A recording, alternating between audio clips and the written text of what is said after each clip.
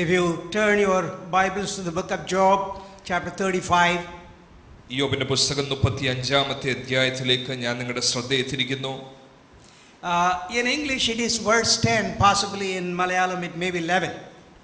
മലയാളത്തിൽ 11-ാമത്തെ വാക്യം, ഇംഗ്ലീഷിൽ അത് 10-ാമത്തെ വാക്യം. This is a speech coming from one of the friends of Job. യോബിന്റെ ഒരു സ്നേഹിതനിൽ നിന്നും വരുന്ന ഒരു സന്ദേശമാണ് ഈ അധ്യായത്തിൽ നമ്മൾ വായിക്കുന്നത്. Job had been lamenting because of what happened to him and his family. യോബ് തന്റെ ജീവിതത്തിൽ ഉണ്ടായ പ്രയാസങ്ങൾ നിമിത്തം വിലപിക്കുന്ന ഒരു അവസ്ഥയുണ്ടായിരുന്നു. There were first three friends who had given him some response.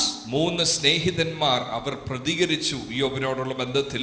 All of them had accused Job, it is because of your sins God had sent this judgment upon you. സ്നേഹിതന്മാരെല്ലാം യോബിനെ നോക്കി പറഞ്ഞു, യോബേ നിന്റെ ജീവിതത്തിൽ എന്തോ ക്രമക്കേട് ഉള്ളതുകൊണ്ടാണ് നിനക്കിത് സംഭവിച്ചതെന്ന് അവർ പറഞ്ഞു. The funny thing about our media in India is ഇന്ത്യയിലുള്ള ഇപ്പോഴത്തെ സോഷ്യൽ മീഡിയയോടുള്ള ബന്ധത്തിൽ the way they try to put the blame on so many people for the floods that occurred. ഇപ്പോൾ ഉണ്ടായ ഈ പ്രളയത്തിലും നമ്മൾ മറ്റുള്ളവരുടെ മേൽ അതിന്റെ ഉത്തരവാദിത്തം അടിച്ചേൽപ്പിക്കാൻ ശ്രമിക്കുന്നതായി നമ്മൾ കണ്ടു. Yesterday or day before yesterday I also say it's because you're all eating beef that you had this. കഴിഞ്ഞ കുറച്ച് ദിവസങ്ങൾക്ക് മുമ്പ് കേരളത്തിലുള്ളവർ ബീഫ് കഴിക്കുന്നതുകൊണ്ടാണ് ഈ വെള്ളപ്പൊക്കം ഇവിടെ ഉണ്ടായതെന്ന് വരെ പറഞ്ഞു വെച്ചവരാണ്. What they refuse to recognize is that God as the supreme creator and the sovereign God. എന്നാൽ നമ്മൾ മനസ്സിലാക്കാത്തത് പലപ്പോഴും ദൈവം ഇതിന്റെ എല്ലാം മീതെ വസിക്കുന്നവനാണ്, ഇതിന്റെ എല്ലാം മീതെ കഴിവുള്ള നിയന്ത്രിക്കുന്ന ദൈവമാണ്. Now what Job's friend, the fourth person, Elihu, is telling Job was exactly that point, what he has to do now as he goes through suffering. എലിഹു യോബിനോടുള്ള ബന്ധത്തിൽ ഈ അധ്യായത്തിൽ വായിക്കുന്നത് ഇപ്പോൾ നമ്മൾ ചിന്തിച്ച പോലെ ദൈവത്തിന്റെ ഭാഗം ഇതിനോടുള്ള ബന്ധത്തിൽ എന്താണെന്നുള്ളതാണ്. He says God is saying that no one says where is my God, my maker. 11-ാമത്തെ വാക്യത്തിൽ ഇപ്രകാരം നമ്മൾ വായിക്കുന്നു, ആകാശത്തിലെ പക്ഷികളെക്കാൾ നമ്മെ ജ്ഞാനികളാക്കുന്നവനുമായി എൻ്റെ സൃഷ്ടാവായ ദൈവം എവിടെ എന്ന് ഒരുത്തനും ചോദിക്കുന്നില്ല. The kind of a God that is described here by Elihu is a God who gives songs in the night. ഇവിടെ എലിഹു പറയുന്ന ദൈവത്തെക്കുറിച്ചുള്ള ഒരു സങ്കല്പം 10-ാമത്തെ വാക്യത്തിൽ രാത്രിയിൽ സ്തോത്രഗീതങ്ങളെ നൽകുന്നവനും ഭൂമിയിലെ മൃഗങ്ങളെക്കാൾ നമ്മെ പഠിപ്പിക്കുന്നവനുമായ ദൈവത്തെക്കുറിച്ച് ആരും ആരായുന്നില്ല എന്ന്. Hallelujah. You know, why does he say that this is a God who gives a song in the night? എന്തുകൊണ്ടാണ് എലിഹു ഇവിടെ പറയുന്നത് രാത്രിയിൽ സ്തോത്രഗീതങ്ങളെ നൽകുന്നവരെന്ന് പറയാൻ കാര്യം എന്താ? Why there is no song in the daytime? എന്തുകൊണ്ടാ പകല് സ്തോത്രഗീതം തരുന്നവനായി പറയാത്തത്? You know, this is not what the passage is saying to us. ഈ ഭാഗത്തേക്ക് നമ്മൾ ആഴമായി ചിന്തിക്കുമ്പോൾ പല കാര്യങ്ങൾ മനസ്സിലാക്കുവാൻ സാധിക്കും. Now when you are talking about God, how does this God work in our lives as a creator? ദൈവത്തെക്കുറിച്ച് നമ്മൾ പഠിക്കുമ്പോൾ സൃഷ്ടാവായ ദൈവം നമ്മുടെ ജീവിതത്തിൽ എപ്രകാരമാണ് ക്രിയ ചെയ്യുന്നതെന്ന് ഈ ഭാഗത്തിൽ നിന്ന് മനസ്സിലാക്കാൻ സാധിക്കും. The other thing we also have to know is how do we, the people or the men and the women in the world, look at God and recognize God? നമ്മുടെ വിവിധ തരം ആവശ്യങ്ങളുടെ നടുവിൽ ദൈവത്തെക്കുറിച്ച് നമ്മൾ എങ്ങനെയാണ് നോക്കി കാണുന്നതെന്നും ഈ ഭാഗത്തിൽ കാണുവാൻ സാധിക്കും. First of all, there is a complaint that God is making. ഒന്നാമതായി ദൈവം ഒരു കംപ്ലൈന്റ് ഇവിടെ പറയുന്നതായി കാണുന്നു. When you cry unto me, why do you cry unto me? ദൈവം, നമ്മൾ ദൈവത്തെ നോക്കി കരയുമ്പോൾ എന്തിനാണ് നമ്മൾ പലപ്പോഴും ദൈവത്തെ നോക്കി കരയുന്നത്? And God is pointing out you are crying unto me only when you need something in your life. ദൈവം പറയുന്നു, നിങ്ങളുടെ ജീവിതത്തിൽ ചില ആവശ്യങ്ങൾ ഉള്ളപ്പോൾ മാത്രമേ നിങ്ങൾ എന്നെ നോക്കി കരയുന്നുള്ളൂ. When you cry unto me because there is oppression and suffering in the world, there is so much of need in your life. എന്തെങ്കിലും ആവശ്യങ്ങളുടെ മുഖത്തോ പ്രതിസന്ധികളുടെ മുഖത്തോ മാത്രമേ നിങ്ങൾ എന്നെ നോക്കി വിലപിക്കുന്നുള്ളൂ. Now if you look at Hosea chapter 7 verse 14, Hosea 14-ാമത്തെ അധ്യായം 7-ാമത്തെ വാക്യത്തിൽ ഇപ്രകാരം കാണുന്നു. There also God is complaining, saying that these people are wailing unto me upon their bed. അവിടെയും ദൈവം പറയുന്നു, നിങ്ങളുടെ ആവശ്യങ്ങളുടെ മുഖത്ത് മാത്രമേ നിങ്ങൾ എന്നെ അന്വേഷിക്കുന്നുള്ളൂ. God was saying there, they don't cry out from their whole hearts. അവരുടെ നിങ്ങളുടെ മുഴുവൻ ഹൃദയത്തിൽ നിന്നുമല്ല നിങ്ങൾ കരയുന്നത് എന്നെ നോക്കി. നിങ്ങളുടെ ആവശ്യങ്ങളുടെ നടുവിൽ ഒരു രക്ഷകനെ മാത്രമാണ്. But they wail unto me. They wail. അവര് വിലപിക്കുന്നു. You know, when you're talking about crying unto God and wailing unto God, ദൈവത്തെ നോക്കി കരയുന്നതും വിലപിക്കുന്നതുമായുള്ള സമയം. Crying unto God comes from the bottom of our heart because we love God.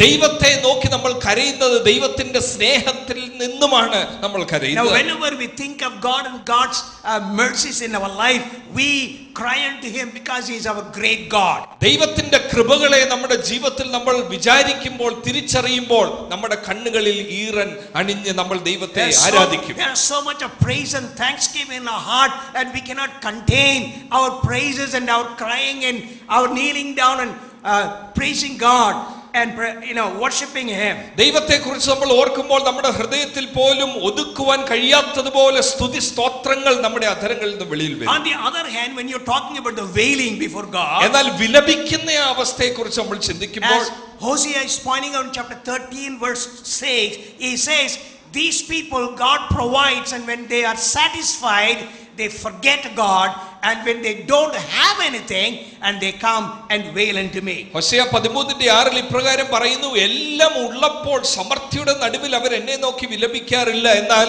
അവരുടെ ആവശ്യങ്ങളുടെ മുഖത്ത് മാത്രമാണ് എന്നെ നോക്കി വിലപിക്കുന്നത്. And God is a God who wants to see us come to him in love and in our good relationship. എങ്ങനെയുള്ള ഒരു ദൈവമാണ്, എങ്ങനെയുള്ള ഒരു അനുഭവമാണ് ദൈവം നമ്മളിൽ നിന്ന് പ്രതീക്ഷിക്കുന്നത്? എല്ലാ സമയത്തും ആവശ്യങ്ങളുടെ നടുവിൽ മാത്രം വിലപിക്കുന്ന ഒരു അവസ്ഥയല്ല, ഏത് സമയത്തും ദൈവമേ ദൈവമായി നോക്കി, നമ്മുടെ സൃഷ്ടിതാവായി നോക്കി ആരാധിക്കുന്ന ഒരു അനുഭവം. God rejoices in our relationship with him. നമ്മളും ദൈവവുമായിട്ടുള്ള ബന്ധത്തിൽ ദൈവം സന്തോഷിക്കുന്നു. God wants us to know two things in our lives. രണ്ട് കാര്യങ്ങൾ ദൈവം നമ്മളിൽ നിന്നും അറിയുവാൻ ആഗ്രഹിക്കുന്നു. And God also expects from us those two things. രണ്ട് കാര്യങ്ങൾ ദൈവം നമ്മളിൽ നിന്നും പ്രതീക്ഷിക്കുകയും ചെയ്യുന്നു. And the first thing that God wants us to do is this. ഒന്നാമത്തെ കാര്യം ദൈവം നമ്മളിൽ നിന്നും പ്രതീക്ഷിക്കുന്ന ഇതാണ്. God wants us to come to him realizing and recognizing that God is our creator. ഒന്നാമത് ദൈവം നമ്മളിൽ നിന്നും പ്രതീക്ഷിക്കുന്ന ദൈവ സന്നിധിയിലേക്ക് നമ്മൾ അടുത്തു വരുമ്പോൾ ദൈവം സൃഷ്ടാവായതുകൊണ്ട് വേണം നമ്മൾ ദൈവസന്നിധിയിലേക്ക് അടുത്തു When you read the book of Isaiah, യെശയ്യാ പ്രവാചകന്റെ പുസ്തകം വായിക്കുമ്പോൾ, in Isaiah is making this complaint very much. ഈ ഒരു കാര്യം യെശയ്യാവിന്റെ പ്രവാചക പുസ്തകത്തിലും കാണുവാൻ സാധിക്കും. The very sin of the people is a pride in their heart. ദൈവമക്കളോടുള്ള ബന്ധത്തിൽ നിഗളമാണ് പാപമായി അവിടെ കാണുന്നത്. Because they want to keep or exalt themselves even equal to God. ദൈവത്തിന് തുല്യമായി ദൈവമക്കൾ അവരെ തന്നെ ഉയർത്തുന്ന ഒരു അനുഭവം അവിടെ കാണുന്നു. People think they can do anything they want by their own intelligence, by their own schemes and plans. അവരുടെ തന്നെ ചിന്തയിലും കഴിവിലും മികവിലും ആശ്രയിച്ചു നിൽക്കുന്ന ഒരു ജനതയെ നമ്മൾ കാണുന്നു. Now they think they don't need God because they can do everything they want. ദൈവമില്ലാതെ അവരുടെ ജീവിതത്തിൽ എല്ലാം ചെയ്യാനുള്ള കഴിവ് അവർക്കുണ്ടെന്ന് അവർ തന്നെത്താൻ കരുതുന്നു. But God mocks at these people on this earth. എന്നാൽ ദൈവം അങ്ങനെയുള്ളവരെ നോക്കി പരിഹസിക്കുന്നു. Because God is saying, I am the creator, I am sovereign God. ഞാൻ എല്ലാറ്റിന്റെ മേലും ഉത്തരവാദിത്തമുള്ളതും സൃഷ്ടിതാവുമായുള്ള ദൈവമാണെന്ന് ദൈവം വെളിപ്പെടുത്തുന്നു. And the history that now we have, the human history, നമ്മുടെ ചരിത്രം, മനുഷ്യ ചരിത്രം നമ്മൾ നോക്കുമ്പോൾ, what the Bible is pointing out right from the beginning, ആദ്യം മുതൽ വേദപുസ്തകം നമ്മളെ പഠിപ്പിക്കുന്നത്, God is the one who is in control. God is the one who is moving this history toward that destiny that God has. മനുഷ്യന്റെ ചരിത്രത്തെ നിയന്ത്രിക്കുന്ന ഒരാളാണ് ദൈവമെന്ന് ബൈബിൾ വെളിപ്പെടുത്തി നമ്മൾക്ക് നൽകുന്നു. The nations think that they have the power. പല രാജ്യങ്ങളും വിചാരിച്ചിരിക്കുന്നത് അവരുടെ കഴിവിലാണ് അവർ നിലനിൽക്കുന്നത്. The people think they have the power to do anything they want. മനുഷ്യർ ചിന്തിക്കുന്ന സമ്പത്ത് കൊണ്ടും സ്വാധീനം കൊണ്ടും അവർക്ക് എന്തെങ്കിലും കാര്യങ്ങൾ സാധിക്കാം. But God is pointing out people have nothing in their hand. It is only God who controls everything. എന്നാൽ ദൈവത്തിന്റെ വചനം നമ്മളെ പരിചയപ്പെടുത്തുന്ന ദൈവം എപ്രകാരമുള്ള ദൈവമാ? നിങ്ങൾക്ക് തന്നിൽ തന്നെ എന്തെങ്കിലും നേടുവാനുള്ള കഴിവില്ല, ഞാൻ തരാതെ നിങ്ങൾക്കൊന്നുമില്ല എന്നുള്ള ഒരു ദൈവത്തെയാണ് നമ്മൾ. The Bible begins with God as a creator. ദൈവം ഒരു സൃഷ്ടിതാവായിട്ടാണ് ബൈബിൾ ആദ്യമായി പരിചയപ്പെടുത്തുന്നത്. God had created everything good. എല്ലാം നല്ലതായി സൃഷ്ടിച്ച ദൈവം. Whatever comes from God is always good. ദൈവത്തിൽ നിന്ന് വരുന്നതെല്ലാം നല്ലതായി പരിചയപ്പെടുത്തുന്നു. Evil is not God's working. ഈ ലോകത്തിൽ കാണുന്ന evil എന്നുള്ളത് ദൈവത്തിൽ നല്ല അതിന്റെ ഉത്ഭവമായി കാണുന്നു. Evil is what the human beings made out. നശിക്കുന്ന അനുഭവങ്ങൾ മനുഷ്യരിൽ നിന്നുള്ളതാണ്. When they don't want to depend upon God, ദൈവത്തിൽ ആശ്രയിക്കാതിരിക്കുമ്പോൾ, when they don't want to receive the good that God gives to them, ദൈവത്തിൽ നിന്ന് വരുന്ന നല്ല ദാനങ്ങൾ സ്വീകരിക്കാൻ തയ്യാറില്ലാതിരിക്കുമ്പോൾ, they always end up in doing something evil. അവർ ദൈവത്തിൽ നിന്നും മാറിപ്പോയി തനിക്ക് ഇഷ്ടമുള്ളത് നാശത്തിലേക്കുള്ളത് ചെയ്യുന്ന You cannot അനുഭവങ്ങൾ blame God for the evil that comes in your life. ഈ ലോകത്തിലോ നമ്മുടെ ജീവിതത്തിലുള്ള നാശത്തിന് ദൈവത്തെ നമ്മൾ ഉത്തരവാദിയാക്കുവാൻ കഴിയുകയില്ല. You cannot blame God for the evil that you find in the world. ഈ ലോകത്തിൽ കാണുന്ന നാശ അനുഭവങ്ങൾക്ക് ദൈവത്തെ ഉത്തരവാദിയാക്കാൻ കഴിയുകയില്ല. If you look closely to these, ഈ കാര്യങ്ങളിലേക്ക് ശ്രദ്ധിച്ചു നോക്കിയാൽ, it is all what we have made out. എല്ലാം മനുഷ്യരുടെ തിന്മ നിമിത്തവും ദൈവത്തിലുള്ള ആശ്രയം ഇല്ലാത്തത് നിമിത്തവുമാണ് നമ്മൾ നാശങ്ങൾ നമുക്ക് ചുറ്റും When you കാണുന്നത്. depend upon God, ദൈവത്തിൽ നമ്മൾ ആശ്രയിക്കുമ്പോൾ, when you recognize God, ദൈവത്തെ നമ്മൾ വേണ്ടുവണ്ണം, when you know that God is in control of everything, ദൈവം സകലത്തെയും നിയന്ത്രിക്കുന്ന ഒരു വ്യക്തിയായി നമ്മൾ തിരിച്ചറിയുമ്പോൾ, completely depend upon Him, പൂർണ്ണ ഹൃദയത്തോടെ ദൈവത്തിൽ ആശ്രയിക്കുമ്പോൾ, when we realize that we are helpless in this world, ഈ ലോകത്തിൽ ദൈവമില്ലാതെ എനിക്ക് ജീവിക്കാൻ കഴിയത്തില്ലെന്നുള്ള ബോധ്യമുള്ളപ്പോൾ, it's only God can do what is good in my life. ദൈവത്തിന് മാത്രമേ എൻ്റെ ജീവിതത്തിൽ നന്മകൾ നൽകി തരുവാൻ കഴിയുകയുള്ളെന്ന് മനസ്സിലാക്കുമ്പോൾ, then only we can experience the blessings of God. അപ്പോൾ മാത്രമേ ദൈവത്തിൽ നിന്നുള്ള അനുഗ്രഹങ്ങൾ നമുക്ക് ആസ്വദിക്കുവാൻ And കഴിയുകയുള്ളൂ. this is a God who is so merciful. He came down for our sake and He had blessed us. ദൈവം നമുക്ക് വേണ്ടി ഇറങ്ങി വന്നൊരു ദൈവം മനുഷ്യനെ സഹായിക്കുവാൻ വരുന്ന ഒരു ദൈവമായി ബൈബിൾ And പരിചയപ്പെടുത്തുന്നു. therefore we have to depend upon God. അതുകൊണ്ട് ദൈവത്തിൽ ആശ്രയിച്ച് മാത്രമേ നമുക്ക് മുമ്പോട്ട് ജീവിക്കാൻ കഴിയുകയുള്ളൂ. That was the first sin that entered into the world ഈ also. ലോകത്തിൽ കയറിയ ആദ്യത്തെ പാപമെന്ന് പറയുന്നതും അതാണ്, ദൈവം ഇല്ലാതെ ജീവിക്കാൻ നോക്കിയ The മനുഷ്യരാശി. temptation to Adam and Eve was that. ആദമിന്റെ ഹവ്വയുടെയും ജീവിതത്തിലുള്ള ആ പാപത്തിന്റെ സ്വഭാവം അതായിരുന്നു. You know, the tree that was pointed out in the Garden of Eden, the tree of good and evil, ആ ഏദൻ തോട്ടത്തിൽ ഉണ്ടായിരുന്ന വൃക്ഷം, it was only a symbolic thing about obedience to God. അതൊരു ദൃഷ്ടാന്തമായി ദൈവത്തിൽ മനുഷ്യൻ ആശ്രയിക്കേണ്ടത് കാണിക്കുന്ന ഒരു വൃക്ഷമാണ്. God said, if you want to receive what I have created for you, the good things, you have to depend. You cannot touch that fruit. ദൈവത്തിൽ നിന്നുള്ള നന്മകൾ നിങ്ങൾക്ക് ആസ്വദിക്കണമെങ്കിൽ ഈ വൃക്ഷത്തിന്റെ ഫലം കഴിക്കരുതെന്ന് ദൈവം വ്യക്തമായി പറഞ്ഞു Now, കൊടുത്തു. if you look at chapter 3 verse 6, you will find the Adam and Eve, they said, the fruit is so good that would make us wise. ഉൽപ്പത്തി പുസ്തകം 3:6 വാക്യം ആർക്കെങ്കിലും ഒരാൾക്ക് ശബ്ദമുയർത്തി ഒന്ന് വായിക്കാമോ? ഉൽപ്പത്തി പുസ്തകം 3 അധ്യായം അതിന്റെ 6 വാക്യം ഒന്ന് വായിക്കാമോ? ആ വൃക്ഷഫലം തിന്മാൻ നല്ലതും കാൺമാൻ ഭംഗിയുള്ളതും ജ്ഞാനം പ്രാപിപ്പാൻ കാമ്യവും എന്ന് സ്ത്രീ കണ്ട് ഫലം പറിച്ചു തിന്ന് ഭർത്താവിനും കൊടുത്തു. That is a temptation. ഇതാണ് പരീക്ഷയായി മനുഷ്യരാശി നേരിടുന്നത്. It will make me wise. എന്നെ ജ്ഞാനിയാക്കും ദൈവം കൂടാതെയുള്ള ജ്ഞാനം. I can find what is good and bad. നന്മ എന്റെ ജീവിതത്തിൽ ദൈവം ഇല്ലാതെ തന്നെ തെരഞ്ഞെടുക്കുന്ന ഒരു അനുഭവം. I don't need God for that one. ദൈവം ഇല്ലാതെ നന്മ തെരഞ്ഞെടുക്കുന്ന ഒരു അനുഭവം. That was the sin that the people had done against God. അതാണ് ആദ്യമായി ബൈബിളിൽ കാണുന്ന പാപമായി നമ്മൾ മനസ്സിലാക്കുന്നത്. And they took the fruit and they disobeyed God and they were sent out from the presence of God. നമുക്കറിയാം ഏദൻ തോട്ടത്തിൽ സംഭവിച്ചത്, അവർക്ക് കൽപ്പന കൊടുത്തത് ലംഘിച്ച ഭക്ഷണം കഴിക്കുന്നു. ഏദൻ തോട്ടത്തിൽ നമ്മൾ വെളിയിലാകുന്നു. And since then we have in the human mind that arrogance that I can do anything that I want. ആ ആദമിന്റെ ഹവ്വയുടെയും ഉള്ളിൽ ഉണ്ടായ സ്വഭാവം നമ്മൾ അറിയാതെ നമ്മുടെ ഉള്ളിലും ദൈവത്തെ എനിക്ക് ആവശ്യമില്ല, ദൈവമില്ലാതെ നന്മ എനിക്ക് ഉണ്ടാകുമെന്നുള്ള സ്വഭാവം നമ്മുടെ അകത്തും കടന്നു. God wants us to come out of that pride. ആ ഒരു നിഗളത്തിൽ നിന്നും ദൈവം നമ്മളെ പുറത്തു കൊണ്ടുവരാൻ ആഗ്രഹിക്കുന്നു. God wants us to call him God, my maker, my creator. ഇന്ന് പകൽ ദൈവത്തിന് നമ്മുടെ അധരങ്ങളിൽ നിന്ന് കേൾക്കേണ്ടത്, ദൈവമേ നീ ഒഴികെ എനിക്കൊരു നന്മയുമില്ല, അങ്ങന്റെ സൃഷ്ടിതാവാണെന്നുള്ള വെളിപ്പാടാണ് ഇന്ന് അധരങ്ങളിലൂടെ നമ്മൾ വിളിച്ചു പറയുന്നത്. Psalm 92 സങ്കീർത്തനങ്ങൾ 92 ഇപ്രകാരം വായിക്കുന്നു. If you look at verse 3 to 6, 3 മുതൽ 6 വരെയുള്ള വാക്യങ്ങളിൽ ഇപ്രകാരം നമ്മൾ കാണുന്നു. In verse 6 it is pointed out it's only that brutish man does not recognize God as a creator. സങ്കീർത്തനങ്ങൾ 92-ാമത്തെ അധ്യായം അതിന്റെ 5-ാമത്തെ വാക്യത്തിൽ ഇപ്രകാരം നമ്മൾ കാണുന്നു. യഹോവേ, നിന്റെ പ്രവൃത്തികൾ എത്ര വലിയവയാകുന്നു, നിന്റെ വിചാരങ്ങൾ അത്യന്തം അഗാധമായവ തന്നെ. 6-ാമത്തെ വാക്യം, മൃഗപ്രായനായ മനുഷ്യൻ അത് അറിയുന്നില്ല, മൂഢൻ അത് ഗ്രഹിക്കുന്നതുമില്ല എന്ന് വായിക്കുന്നു. The man who is so brutish and foolish does not recognize his creator. മൃഗപ്രായനായ മൂഢനായ മനുഷ്യനാണ് ദൈവത്തെ സൃഷ്ടിതാവായി അറിയാത്തത്. One of the things that we have to recognize that you read in verse 3, 3-ാമത്തെ വാക്യത്തിൽ ഇപ്രകാരം നമ്മൾ കാണുന്നു. And where you see that God gives that loving kindness or the grace in the morning.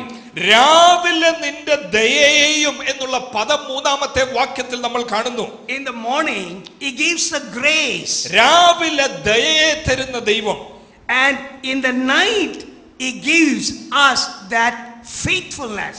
ദയയെ രാവിലെ തരുന്ന ദൈവം രാത്രിയിൽ വിശ്വസ്തതയെ നൽകുന്നു എന്ന് വായിക്കുന്നു. Morning we think about, we pray about God's grace. രാവിലെ നമ്മൾ ദൈവത്തിന്റെ കൃപയെ ദയയെ ഓർത്ത് സ്തോത്രം ചെയ്യുന്നു.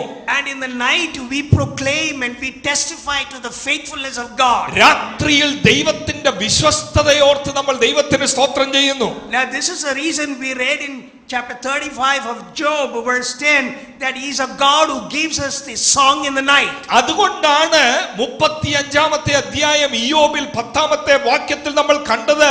എങ്കിലും രാത്രിയിൽ സ്തോത്ര ഗീതങ്ങളെ എന്ന് പറയാൻ കാര്യം ഈ 92-ാം സങ്കീർത്തനത്തിൽ വായിച്ചതുപോലെ രാത്രിയിൽ അവന്റെ വിശ്വസ്തത ഓർക്കുമ്പോഴാണ് നമ്മൾ. Because in the morning we pray, God help me in this to go through this day. രാവിലെ നമ്മൾ ദയ ഓർത്ത് ദൈവത്തിന് സ്തോത്രം ചെയ്യും. We have to pray for God's grace in the morning. ദൈവത്തിന്റെ ദയയെ കുറിച്ച് നമ്മൾ രാവിലെ ധ്യാനിക്കും. But when we come back in the night to rest in the night, രാത്രിയിൽ പകൽ അധ്വാനം കഴിഞ്ഞ് നമ്മൾ വരുമ്പോൾ it is a moment of meditating upon what God had done through the day. ഓരോ രാത്രിയിലും പകൽ ദൈവം ചെയ്ത ദയയും വിശ്വസ്തതയും ഓർത്ത് ദൈവത്തിന് നന്ദി പറയാനുള്ള സമയമാണ് രാത്രികാലങ്ങൾ. If you look at verse 4 you will find it is because of the deeds of God that makes me happy in God. 92-ാം സങ്കീർത്തനം 4-ാം വാക്യത്തിൽ ഇപ്രകാരം വായിക്കുന്നു. യഹോവേ, നിന്റെ പ്രവൃത്തി കൊണ്ട് നീ എന്നെ സന്തോഷിപ്പിക്കുന്നു, ഞാൻ നിന്റെ കൈകളുടെ പ്രവൃത്തികളെ കുറിച്ച് ഘോഷിച്ചുല്ലസിക്കുന്നു. All that God had done for me, God had done in my life, the protection and the provision that God had given me through the day makes me to be happy and sing a song in the night as we go to bed. ദൈവത്തിന്റെ എല്ലാ വിശ്വസ്തതയും ദൈവത്തിന്റെ സുരക്ഷിതവും ഞാൻ പകൽ അനുഭവിച്ചത് ഓർത്ത് രാത്രിയിൽ സ്തോത്രം ചെയ്യുന്ന ഒരു അനുഭവം നമ്മൾക്കുണ്ടാകണം. That is the kind of a God we worship. ഇങ്ങനൊരു ദൈവത്തെയാണ് നമ്മൾ ആരാധിക്കുന്നത്. That is a creator that we have. ഇങ്ങനെയുള്ളൊരു സൃഷ്ടിതാവാണ് നമ്മൾക്കുള്ളത്. When we depend upon this creator, he always gives us the good that we need in our life. ഈ സൃഷ്ടിതാവിനെ നമ്മൾ ആശ്രയിച്ച് ആരാധിക്കുമ്പോൾ നമ്മുടെ ജീവിതത്തിൽ ആവശ്യമുള്ള നന്മകളെ രാത്രികാലങ്ങളിൽ അത് ഓർത്ത് സ്തുതിക്കാനുള്ള അനുഭവങ്ങൾ ഈ സൃഷ്ടിതാവ് നമുക്ക് നൽകുന്നു. Psalm 92 there is one more thing that we read about this God creator. 92-ാം സങ്കീർത്തനത്തിൽ ദൈവത്തെ ഒരു സൃഷ്ടിതാവായി ഒരു കാര്യം കൂടെ നമുക്ക് കാണുവാൻ സാധിക്കുന്നു. In verse 5, 5-ാമത്തെ വാക്യത്തിൽ, and the psalmist is saying that great are your works. ഇങ്ങനെയാണ് സങ്കീർത്തനക്കാരൻ പറയുന്നത്. യഹോവേ, നിന്റെ പ്രവൃത്തികൾ എത്ര വലിയവയാകുന്നു. And your thoughts are very deep and very profound. നിന്റെ വിചാരങ്ങൾ അത്യന്തം അഗാധമായവ എന്ന് സങ്കീർത്തനക്കാരൻ പറയുന്നു. In the God's plans and God's purpose and God's provisions and God's thinking is always deep and profound. ദൈവത്തിന്റെ പ്രവൃത്തികളും ദൈവത്തിന്റെ സകല രീതികളും ചിന്തകളും നമ്മളെക്കാൾ അഗാധമായവയാണ്. When God helps us in our life, it is because and purely because of God's grace and mercy. ദൈവം നമ്മളെ അനുദിനം സംരക്ഷിക്കുന്നതും സൂക്ഷിക്കുന്നതും അത് ദൈവത്തിന്റെ ദയയാണെന്ന് ഇന്ന് പകൽ നമ്മൾ തിരിച്ചറിയണം. And this God that we are looking at, the creator is also is our father.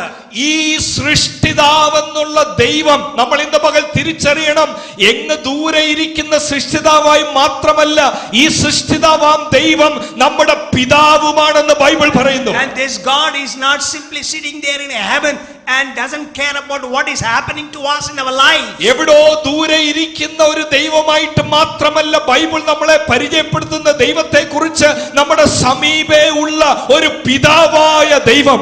This God is very active and very active, and he is the one who cares for each one of us in our life. നമ്മുടെ ദൈനംദിന ജീവിതത്തെ കുറിച്ച് അറിയുന്നവൻ, നമ്മുടെ തലയിലെ മുടിയുടെ എണ്ണം അറിയാവുന്നവൻ, നമ്മുടെ ക്ലേശങ്ങൾ മനസ്സിലാക്കുന്ന ഒരു പിതാവാം ദൈവത്തെ കുറിച്ചാണ് ബൈബിൾ പറയുന്നത്. God is always described as a God of compassion.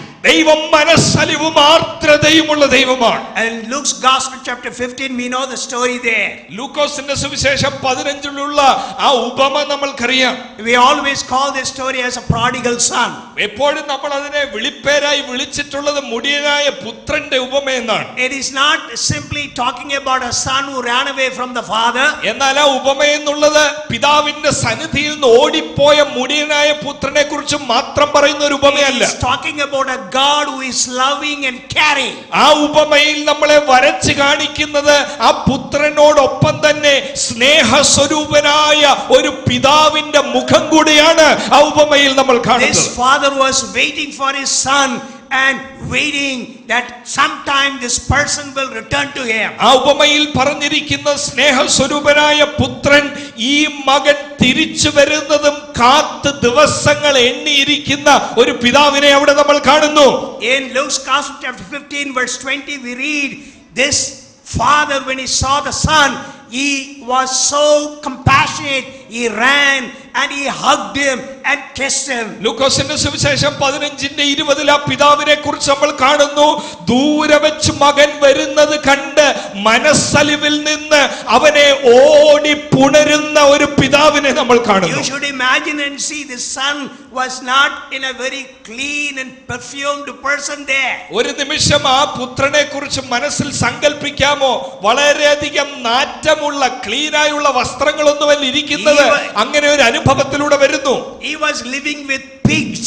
പന്നികളുടെ ഇടയിൽ നിന്ന് എഴുന്നേറ്റ് വരുന്ന പുത്രൻ. You can understand the kind of a stink that was coming out of him. അവന്റെ ശരീരത്തിലും വസ്ത്രത്തിലുമുള്ള നാറ്റം നമുക്ക് ഊഹിക്കാനുള്ളതേ ഉള്ളൂ. The father he was not worried about that stink over the son. എന്നാൽ ആ ഉപമയിൽ കാണുന്ന പിതാവിന് ആ നാറ്റം ഒരു അകലമായി മാറിയില്ല.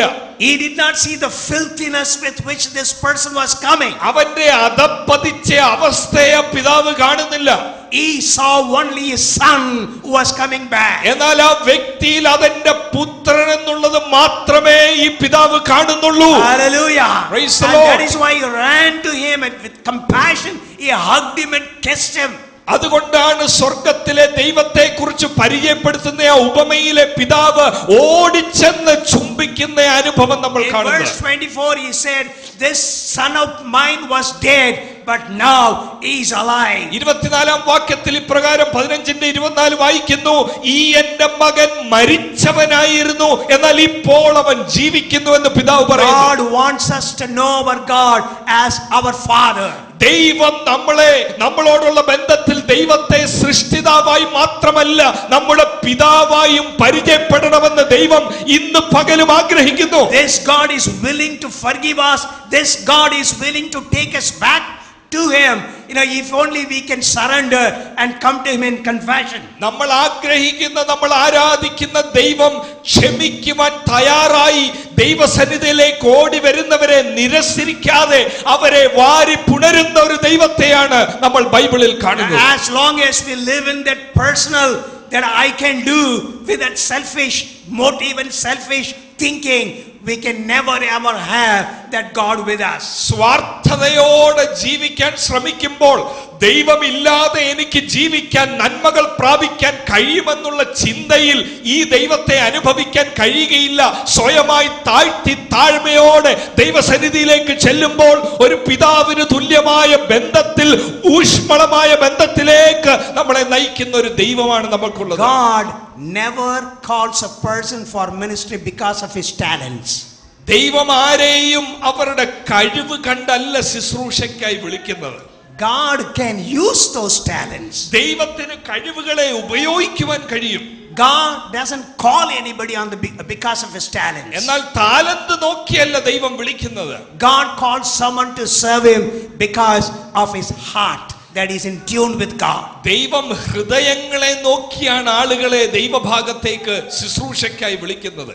One of our brothers shared his testimony. We heard it. ഒരു സാക്ഷ്യം ഇവിടെ നമ്മൾ കേട്ടല്ലോ ഇന്ന് പകൽ. As long as I was in the secular job, I did not have that joy in my heart. ഇവിടെ കേട്ടല്ലോ പറയുന്നത് ഈ ലോകത്തിന് വേണ്ടി അധ്വാനിച്ചപ്പോൾ ഇല്ലാത്ത സമാധാനവും ഒരു സന്തോഷവും ദൈവത്തിന് വേണ്ടി ചെയ്തപ്പോൾ ഉണ്ടായി. The serving God, that gives me the fulfillment in my life. ഈ ലോകത്തിൽ നമ്മൾക്ക് കിട്ടാവുന്നതിൽ ഏറ്റവും വലിയ സംതൃപ്തി നമ്മൾക്ക് കിട്ടുന്നത് ദൈവത്തിന് വേണ്ടി എന്തെങ്കിലും ചെയ്യുമ്പോഴാണ്. You cannot have a meaning or a purpose in your life unless you surrender your life to God. ജീവിതത്തിന് ലക്ഷ്യവും അർത്ഥവും ഉണ്ടാകണമെങ്കിൽ ദൈവത്തിന്റെ മുമ്പിൽ സമർപ്പിക്കുമ്പോൾ മാത്രമേ ജീവിതത്തിന് ഒരു ലക്ഷ്യബോധം ഉണ്ടാകത്തുള്ളൂ. These worldly properties, the worldly wealth is not going to stay with us for all. ഈ പ്രളയത്തോടുള്ള ബന്ധത്തിൽ തന്നെ നമ്മൾ മനസ്സിലാക്കിയല്ലോ, കണ്ണിൽ കാണുന്ന ഈ ഒരു നന്മകളും നിലനിൽക്കുന്നതല്ല. You know, God gives to us so that we can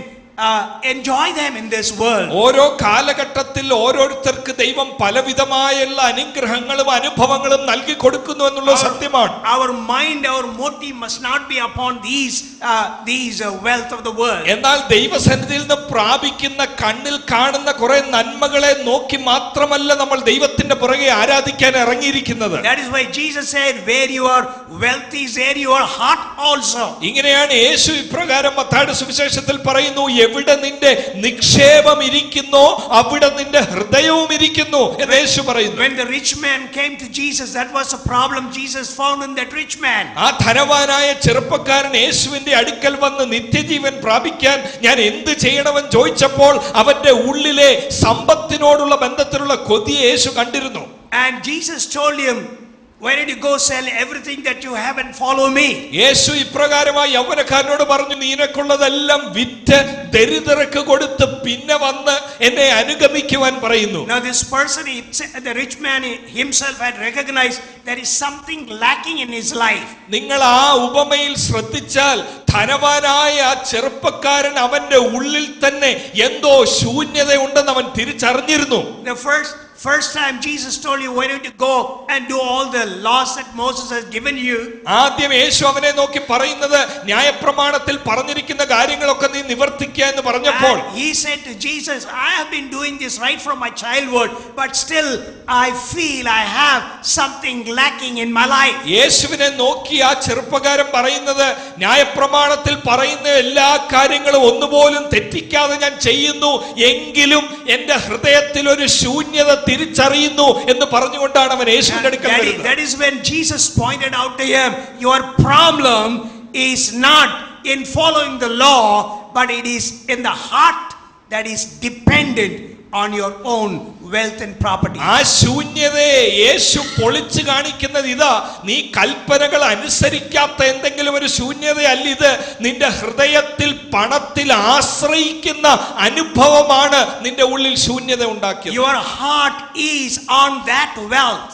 അവന്റെ ഹൃദയം ആ ധനത്തിന്റെ മേളിലായിരുന്നിരുന്നത്. When your heart is on your wealth, you cannot follow me. യേശു പറയുന്നു, ധനത്തിന്റെ മേൽ ഹൃദയം ഇരിക്കുമ്പോൾ പൂർണ്ണ ഹൃദയത്തോടെ നിനക്ക് എന്നിൽ ആശ്രയിക്കാൻ ഒക്കത്തില്ല. What you need in your life is a total commitment to God. നമ്മളിൽ നിന്നും ദൈവം പ്രതീക്ഷിക്കുന്നത് 100% ദൈവത്തിൽ ആശ്രയിക്കുന്ന, ഡിപ്പെൻഡ് ചെയ്യുന്ന ഒരു അനുഭവമാണ്. Without that commitment you cannot follow me. അങ്ങനെ ഒരു അനുഭവം ഇല്ലെങ്കിൽ യേശുവിനെ അനുഗമിക്കുവാൻ ശിഷ്യന്മാരായി നമ്മൾക്ക് കഴിയുകയില്ല. In another occasion there are 3 people who said they want to follow Jesus. വേറൊരു അനുഭവത്തിൽ ലൂക്കോസിന്റെ സുവിശേഷം 9 നമ്മൾ കാണുന്നു, 3 പേർ യേശുവിനെ അനുഗമിക്കുവാനുള്ള ആഗ്രഹം അവർ വിളിച്ചു പറയുന്നു. First time Jesus said, you know, even the fox, even the birds, they have a place to rest, but I don't have a place to rest my head. ഒന്നാമത് വന്നവനോട് യേശു ഇപ്രകാരം പറയുന്നു, പക്ഷികളെ നോക്ക്, അവർക്ക് കൂടുണ്ട്, മനുഷ്യപുത്രനെ തലചായ്പാൻ ഇടമില്ല എന്ന് ആഗ്രഹിക്കുന്നവനോട് യേശു പറയുന്നു. Jesus was asking him, are you ready to come to that kind of a commitment? യേശു അവനെ നോക്കി പറയുന്നത് ഇതാണ്, മറ്റൊന്നിനും വേണ്ടി നീ എന്റെ പുറകെ വരരുത്, പൂർണ്ണമായി എന്നിൽ ആശ്രയിക്കാനുള്ള ഹൃദയം നിനക്കുണ്ടോ? If you want to follow me, you have to know that you don't have anything in the world, but it is only your wealth and your everything is in me. നീ എന്നെ അനുഗമിക്കുവാൻ ചിന്തിച്ചിറങ്ങിയാൽ ഈ ലോകത്തിലെ യാതൊരു കാര്യങ്ങളെയും ലക്ഷ്യം വെച്ചല്ല നീ എന്റെ പുറകെ വരേണ്ടത്. എനിക്ക് നിനക്ക് ആവശ്യമുള്ളത് തരാൻ കഴിയുമെന്നുള്ള അപൂർണ്ണ ആശ്രയത്തോടെ നീ എന്നെ അനുഗമിക്കാവുന്ന യേശു പറയുന്നു. That is what Elihu is telling Job here. അത് തന്നെയാണ് ഇയ്യോബിന്റെ പുസ്തകത്തിൽ എലിഹു ഇയ്യോബിനോടുള്ള ബന്ധത്തിൽ പറയുന്നത്. These people are not crying unto me, God my maker. ഈ 11ാം വാക്യത്തിൽ നമ്മൾ കണ്ടല്ലോ, മനുഷ്യരായവർ ദൈവത്തെ സൃഷ്ടിതാവായി അല്ല ദൈവത്തിന്റെ അടുക്കലേക്ക് വരുന്നത്. That was a grouse God had against these people. അതാണ് ദൈവത്തിന്റെ ഉള്ളിലെ ഒരു ദുഃഖമായി 11ാം വാക്യത്തിൽ എന്റെ സൃഷ്ടാവായ ദൈവം എവിടെയെന്ന് ഒരുത്തനും ചോദിക്കുന്നില്ല എന്നുള്ള വാക്യത്തിലൂടെ നമ്മൾ മനസ്സിലാക്കണം. The second thing that we need to look at, രണ്ടാമത്തെ കാര്യം ഈ ഭാഗത്തിൽ നമ്മൾ മനസ്സിലാക്കേണ്ടത്, about our God, ദൈവത്തെ കുറിച്ച് മനസ്സിലാക്കേണ്ടത്, in chapter 36, 36ാമത്തെ അധ്യായം, if you read verse 5, 5ാമത്തെ വാക്യത്തിൽ ഇപ്രകാരം കാണുന്നു. and it says, behold, God is mighty but does not despise any.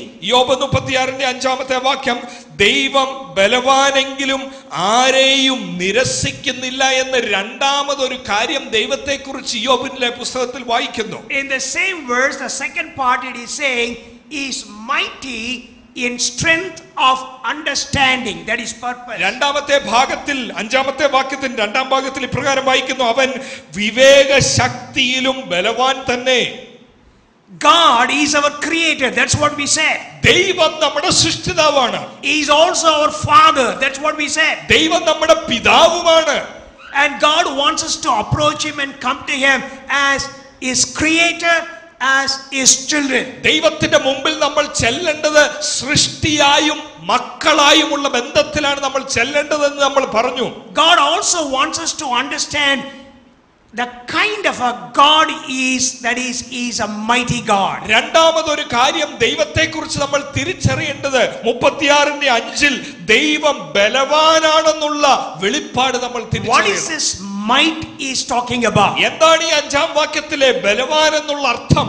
The greatness of God. ദൈവത്തിന്റെ ശ്രേഷ്ഠത. Yeah, the God is great, he is a creator, he is high above, he is lifted up.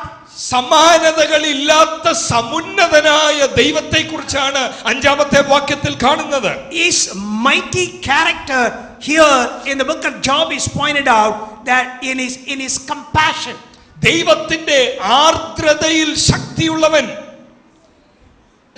People think, they have the power only when they oppress other people. സാധാരണഗതിയിൽ അധികാരത്തെയും ശക്തിയെയും നമ്മൾ മനസ്സിലാക്കുന്നത് ആരെയോ ഭരിക്കുവാനുള്ള ശക്തിയായിട്ടാണ് അധികാരത്തെ നമ്മൾ വൈകല്യമായി ചിന്തിച്ചു വെച്ചിരിക്കുന്നത്. But God is pointing out his power and the authority in his compassion and in his mercy. എന്നാൽ ദൈവത്തെ ശക്തിയുള്ള ദൈവമായി നമ്മൾ മനസ്സിലാക്കുമ്പോൾ കാണേണ്ടത് ശക്തിമാൻ. ഏതിൽ Shaktimaan?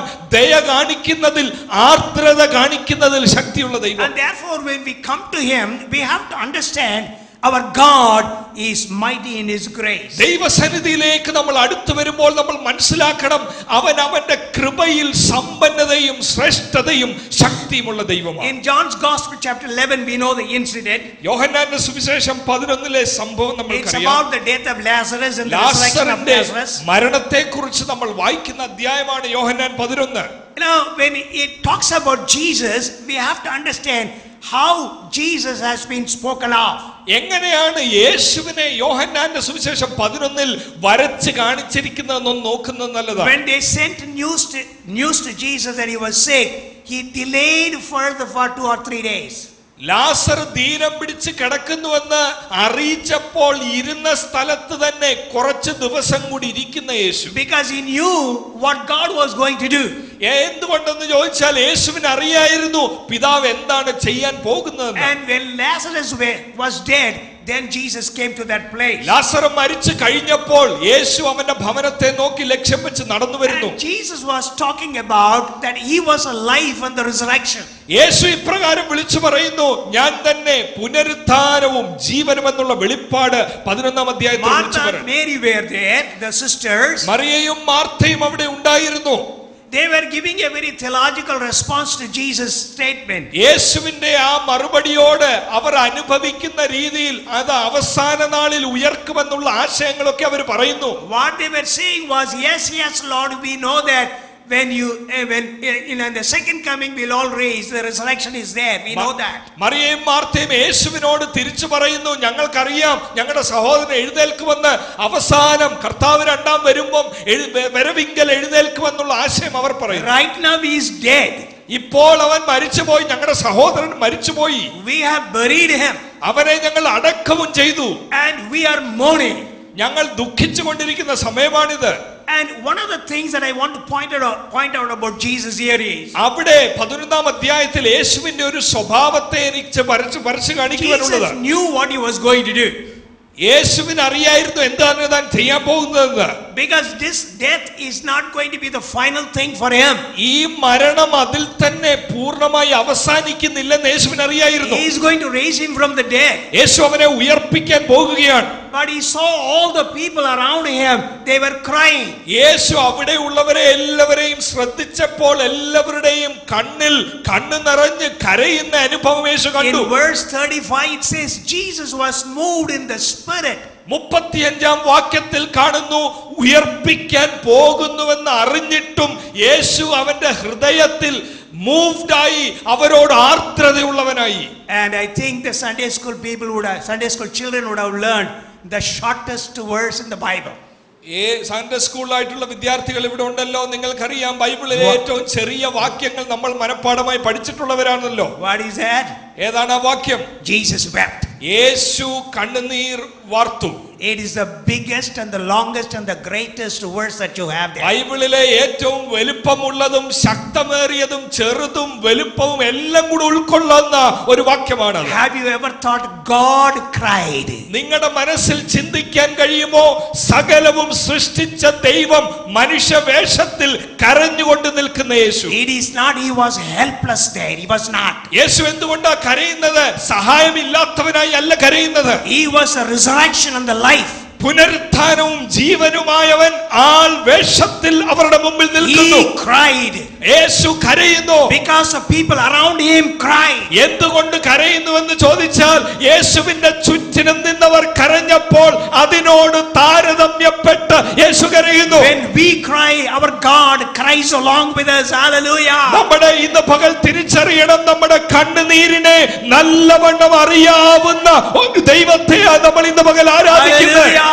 He is such a compassionate God. ഇത്രയും മനസ്സലിവുള്ള ഒരു ദൈവത്തെയാണ് നമ്മൾ ആരാധിക്കുന്നത്. When you say God is mighty, ദൈവം ശക്തിമാൻ എന്ന് പറയുമ്പോൾ, God is mighty in grace and compassion. ദൈവം എന്തിലാണ് ശക്തിയുള്ളവൻ? അവൻ കരുണയിലും കൃപയിലും ആർദ്രതയിലും ശക്തിയുള്ള ഒരു ദൈവം. There is no one like our God. ഈ ലോകത്തിൽ ഇതുപോലെ വേറൊരു ദൈവമില്ല.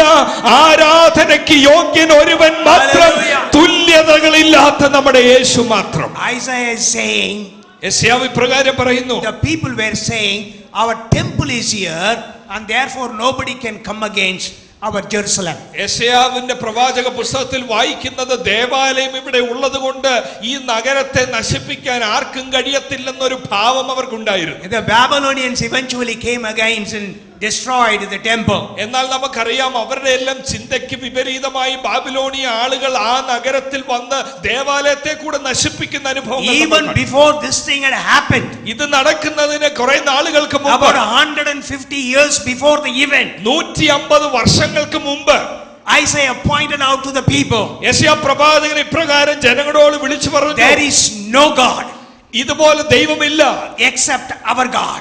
ഇതുപോലെ വേറൊരു ദൈവം ഇല്ലെന്നുള്ള സന്ദേശം യെശയ്യാവ് പറഞ്ഞിരുന്നു. There is no contest between this Marduk, this Babylonian god, and our God Israel. Babylonia ദേവന്മാർക്കൊന്നും ഇതിന് കിടപിടിക്കാൻ തുല്യമായ ഒരു ദേവൻ ഇല്ല എന്നുള്ള സന്ദേശം യെശയ്യാ പറഞ്ഞിരുന്നു. Because there is no God other than our God of Israel.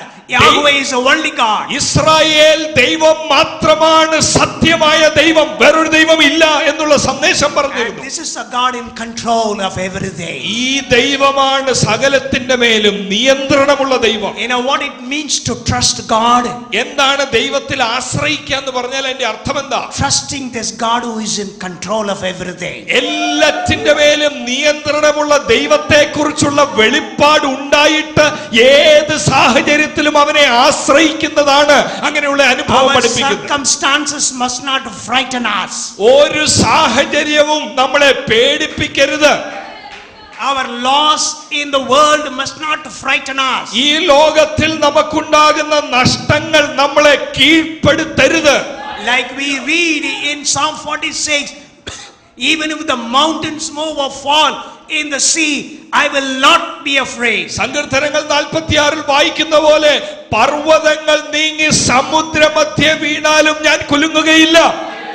And this is the God we trust in. ഇങ്ങനൊരു ദൈവത്തെയാ പ്രിയ ദൈവമക്കളെ ഇന്ന് ആരാധിക്കാൻ നമ്മൾ ഇവിടെ വന്നിരിക്കുന്നത്. You know, Isaiah is saying, യെശയ്യാ പ്രവാചകൻ ഇപ്രകാരം പറയുന്നു, my God is a holy God. ദൈവം വിശുദ്ധനായ ദൈവമാണ്. What does that mean to say my God is holy? എന്താണ് അങ്ങനെ പറഞ്ഞാൽ അർത്ഥം? എൻ്റെ ദൈവം വിശുദ്ധനായ ദൈവം എന്ന് പറഞ്ഞാൽ അതിന്റെ അർത്ഥം എന്താ? He is not only a God who is other than his creation. ഈ സൃഷ്ടിയിൽ നിന്നും വേർപെട്ടിരിക്കുന്ന ദൈവം എന്ന് മാത്രമല്ല അതിന്റെ അർത്ഥം. He is a God who created and has everything in his control. വിശുദ്ധനായ ദൈവം എന്ന് പറഞ്ഞാൽ സൃഷ്ടിച്ചു കഴിഞ്ഞ് ആ സൃഷ്ടിയെ നിലനിർത്തുവാൻ അധികാരവും ശക്തിയുമുള്ള ദൈവം എന്നാണ് അതിന്റെ അർത്ഥം. And if anyone do not trust this God, that means you don't trust this holiness of God. ഈ ദൈവത്തെ ആരെങ്കിലും ആശ്രയിക്കാതിരിക്കുമ്പോൾ സംഭവിക്കുന്നത് വിശുദ്ധനായ ദൈവത്തെ അവർ ആശ്രയിക്കുന്നില്ല എന്ന് വരുന്നു. When we sing the holy God, the praises to this holy God, നമ്മൾ ഞായറാഴ്ച ദിവസം വന്ന് വിശുദ്ധനായ ദൈവത്തെ സ്തുതിക്കുമ്പോൾ we ആരാധിക്കുമ്പോൾ are acknowledging this is the only God. നമ്മൾ എന്താണെന്നറിയാമോ? വാക്കും ഭാഷണവും കൂടാതെ വിളിച്ചു പറയുന്നത്, ദൈവമേ അങ്ങ് വിശുദ്ധൻ എന്ന് പറയുമ്പോൾ ഇതുപോലെ വേറൊരു ദൈവം ഇല്ല എന്നാണ് നമ്മുടെ അധരങ്ങൾ കൊണ്ട് നമ്മൾ വിളിച്ചു പറയുന്നത്. Hallelujah. This God has a meaning and purpose for my own life. ഈ വലിയ ദൈവത്തിന്, വിശുദ്ധനും ശക്തനുമായ ദൈവത്തിന് എൻ്റെ ജീവിതത്തെക്കുറിച്ച് ഒരു ഉദ്ദേശമുണ്ട്. My life is in the hands of this God. എൻ്റെ ജീവിതം ദൈവത്തിന്റെ, വിശുദ്ധനായ ശക്തനായ ദൈവത്തിന്റെ കരങ്ങളിൽ സുരക്ഷിതമാണ്. I don't have to be afraid. ഞാൻ പേടിക്കേണ്ട കാര്യമില്ല. You know the incident when Jesus was sleeping in the boat while there was storm in the sea. മർക്കോസിന്റെ സുവിശേഷം 4 അക്കരയ്ക്ക് പോവുക എന്ന് പറഞ്ഞ് ഇറങ്ങി തിരിച്ചപ്പോൾ കാറ്റുകളും കോളുകളും ഉണ്ടായ അനുഭവം, പടകിനകത്തെ അനുഭവം നമ്മൾ വായിച്ചിട്ടില്ലേ? And how did the disciples cry unto him? എങ്ങനെയാ ശിഷ്യന്മാർ പ്രതികരിച്ചത്? Lord, we are perishing. ഞങ്ങൾ നശിച്ചു പോകുന്നതിൽ നിനക്ക് വിചാരമില്ലയോ? And here is Jesus sleeping in that boat. You can imagine when there is storm in the sea, how the boat would have been shaking. കാറ്റുകളും കോളുകളും വന്നപ്പോൾ പടകുകൾ കുലുങ്ങുന്ന അവസരത്തിൽ ഈ ശിഷ്യന്മാർ ആർത്ത് നിലവിളിക്കുന്ന അവസരത്തിൽ ഉറങ്ങുന്ന യേശു. Can anyone sleep like that? അങ്ങനെ ആർക്കെങ്കിലും കഴിഞ്ഞ ആഴ്ചയിലൊക്കെയും ഉറങ്ങാൻ കഴിഞ്ഞിട്ടുണ്ടോ? കാറ്റടിച്ചപ്പോഴും വെള്ളം കയറി വരുമ്പോഴും I don't know how he was sleeping. Why was he sleeping like that? യേശുവിനെ ഒന്ന് ചിന്തിച്ചു നോക്ക്. ഈ കാറ്റിന്റെയും കോളിന്റെയും നടുവിൽ ഉറങ്ങുന്ന യേശു. Because he knew who he was. എന്താ ഉറങ്ങാൻ കാരണമെന്ന് ചോദിച്ചാൽ താൻ ആരാണെന്ന് യേശുവിന് അറിയായിരുന്നു.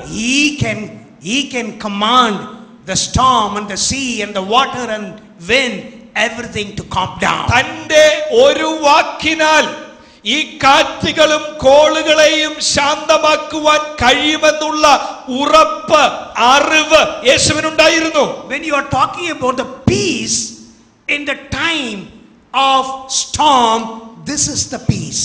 കലുഷിതമായ അന്തരീക്ഷത്തിൽ ഉള്ള സമാധാനത്തെ കുറിച്ച് പറയുമ്പോൾ അതിന്റെ ഏറ്റവും ഏറ്റവും നല്ലൊരു സന്ദേശം ഇതാ. യേശുവിനെ നോക്ക്, സമാധാനം യേശുവിനുണ്ട്. ചുറ്റുവട്ടത്തും he was not disturbed. യാതൊരു വിധത്തിലും തന്റെ ഉള്ളം ചഞ്ചലിക്കുന്നില്ല. And the disciples were disturbed. ശിഷ്യന്മാർ ചഞ്ചലിച്ചു പോയി, നിലവിളിച്ചു പോയി. We are dying, that's what they were saying. അവർ വിളിച്ചു പറഞ്ഞു, ഞങ്ങൾ മരിക്കും, നശിക്കും, നിങ്ങൾക്ക് വിചാരമില്ലയോ? Jesus got up from the sleep and said this. യേശു ആ ഉറക്കത്തിൽ നിന്ന് എഴുന്നേറ്റ് ഇപ്രകാരം He പറഞ്ഞു. just calmed them with the word. ഇങ്ങനെയാണ് അതിനോട് വിളിച്ചു പറഞ്ഞത്. Jesus told them, യേശു ശിഷ്യന്മാരോട്, why were you afraid? എന്തുകൊണ്ടാ നിങ്ങൾ പേടിച്ചും പകച്ചും പോയത്? Where is your faith? നിങ്ങളുടെ വിശ്വാസം എവിടെ പോയി? Where is your faith? നിങ്ങളുടെ വിശ്വാസം എന്തിയെ? The faith that I am here sleeping here in the boat, why are you afraid? എന്നിലുള്ള വിശ്വാസം, പ്രതികൂലങ്ങളെ അതിജീവിക്കാൻ എനിക്ക് കഴിവുണ്ടെന്നുള്ള വിശ്വാസം എവിടെ പോയി? എന്തിയെ? If only you knew that I am here, who I am, and then you would not have been so disturbed like how you have disturbed. ശിഷ്യന്മാരെ, നിങ്ങളുടെ കൂടെ പടകിൽ സഞ്ചരിക്കുന്ന എന്റെ വ്യക്തിത്വം, എന്റെ ഐഡന്റിറ്റി നിങ്ങൾ തിരിച്ചറിഞ്ഞിരുന്നെങ്കിൽ ഇതുപോലെ നിങ്ങൾ നിലവിളിക്കുകയില്ലായിരുന്നു. And Jesus is our God. ഈ യേശു നമ്മുടെ ദൈവമാണ്. He is our creator. നമ്മളെ ഉണ്ടാക്കിയവൻ, സൃഷ്ടിച്ചവൻ. He is compassionate. അവൻ ആർദ്രതയും മനസ്സലിവുള്ളവൻ. He cries with us as we cry with him. നമ്മളോടൊപ്പം നമ്മുടെ സാഹചര്യങ്ങളിൽ കരയുന്നവൻ. Never ever say he doesn't see me, he doesn't know my suffering. ഇന്ന് പകൽ ഇവിടെ ഇരിക്കുന്ന ആരും ജീവിത സാഹചര്യങ്ങളിൽ ചിന്തിക്കരുത്, അധരങ്ങൾ കൊണ്ട് പറയരുത്, എന്നെ മനസ്സിലാക്കുവാൻ ആരുമില്ല എന്ന് ചിന്തിച്ചു പോകരുത്. He is right there in your boat. ഇന്ന് പകൽ ഇതിന്റെ നടുവിൽ യേശു ഉണ്ട്. നിങ്ങളുടെ കുടുംബത്തിന്റെ പടകിൽ യേശു. Hallelujah. The boat may be shaking. പലപ്പോഴും കുടുംബത്തിന്റെ പടക് ഇളകിപ്പോകുന്ന അവസ്ഥകൾ വന്നേക്കാം. പലപ്പോഴും വലിയ കാറ്റുകൾ നിങ്ങളുടെ കുടുംബത്തിന് നേരെ വന്നേക്കാം. Jesus is there. എന്നാൽ യേശു അതിന്റെ നടുവിലുണ്ട്. He is our compassionate God. യേശു ആർദ്രതയും മനസ്സലിവുള്ള ദൈവമാണ്. He is mighty in compassion. യേശു ശക്തിമാനായ ദൈവമാണ്. That is the thing that God wants us to know about him. ഇന്ന് പകൽ ദൈവത്തെ കുറിച്ചുള്ള ഈ വിധമായ ഒരു അറിവ് നമ്മളെ സ്വാതന്ത്ര്യമുള്ളവരാക്കി തീർക്കണം. When we call upon him, ദൈവത്തെ നമ്മൾ വിളിച്ചപേക്ഷിക്കുമ്പോൾ, we call upon our mighty and grace God. ഈ ശക്തനായ ദൈവത്തെയാണ് നമ്മൾ വിളിച്ചപേക്ഷിക്കുന്നത്. The same verse 5 that we have read, the second part, it said, അഞ്ചാമത്തെ വാക്യത്തിന്റെ രണ്ടാം ഭാഗത്തിൽ ഇപ്രകാരം വായിക്കുന്നു, his might is in the purpose. അവൻ വിവേക ശക്തിയിലും ബലവാൻ തന്നെ എന്ന് വായിക്കുന്നു. I think the translation probably may not be clear there. മലയാളത്തിൽ അത്രയും വ്യക്തമായി അതൊരു പക്ഷേ വന്നുവെന്ന് കരുതുന്നില്ല. അവൻ വിവേക ശക്തിയിലും ബലവാൻ എന്ന മലയാളത്തിൽ he is mighty in strength of understanding in English. Understanding, yeah, that's the word. He is mighty in the understanding. അവൻ വിവേകത്തിൽ ശക്തിമാൻ എന്നാണ് തർജ്ജമയായി നമ്മൾ കാണുന്നത്. God always has a purpose, not only for the world, for the people, but each one of us. ദൈവത്തിന് ഈ ലോകത്തോടുള്ള ബന്ധത്തിലോ സഭയാം സമൂഹത്തിനോടുള്ള ബന്ധത്തിൽ മാത്രമല്ല പദ്ധതിയുള്ളത്, ഇന്നിവിടെ വന്നിരിക്കുന്ന എല്ലാ വ്യക്തികളോടും, കുഞ്ഞുകുട്ടി ആബാലവൃത്തം എല്ലാവരോടും വ്യക്തിപരമായി ദൈവത്തിനൊരു ഉദ്ദേശമുണ്ട്. If you know our God, this is how God wants us to know him. ഇങ്ങനൊരു ദൈവത്തെ കുറിച്ചുള്ള ഒരു അറിവ് നമ്മൾക്ക് ഇന്ന് പകൽ ഉണ്ടാകണം. This is the God who names every star in the sky. എല്ലാ നക്ഷത്രങ്ങളെയും പേർ ചൊല്ലി വിളിക്കുന്നവൻ. He calls every one of these stars by the name. എല്ലാത്തിനെയും പേരോടെ വിളിക്കുന്നവൻ. And how come that he doesn't know me? ഇങ്ങനെ വിളിക്കുന്ന ഒരു ദൈവത്തിന് ഇന്നിവിടെ വന്നിരിക്കുന്ന നമ്മളെ അറിയുകയില്ലെന്നാണോ നമ്മൾ ചിന്തിക്കുന്നത്? God knows every one of us. ഇന്നിവിടെ വന്നിരിക്കുന്ന നിങ്ങളെ പേർ ചൊല്ലി അവൻ അറിയാം. God has a purpose and meaning for every one of our lives. ആ പേർ ചൊല്ലി അറിയാവുന്ന ദൈവത്തിന് നമ്മളെ കുറിച്ച് വ്യക്തിപരമായ ഒരു ഉദ്ദേശമുണ്ട്. And that purpose is always a good purpose. ആ ഒരു അറിവ്, ഉദ്ദേശം നമ്മളുടെ നന്മയ്ക്കുള്ള ഉതകുന്ന ഒരു ദേശമാണ്. Now there is a very beautiful passage in 1 Kings.